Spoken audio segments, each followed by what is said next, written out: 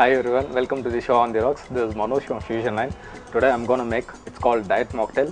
It's a mix of carrot puree, pineapple juice and honey. Let's see how to make a diet mocktail.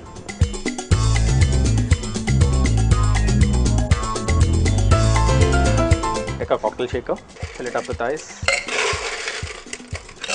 Add 90 ml of carrot puree, 90 ml of pineapple juice,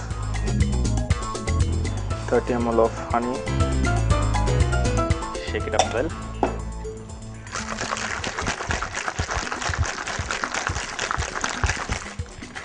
Strain it in a glass. Garnish it with carrot slice.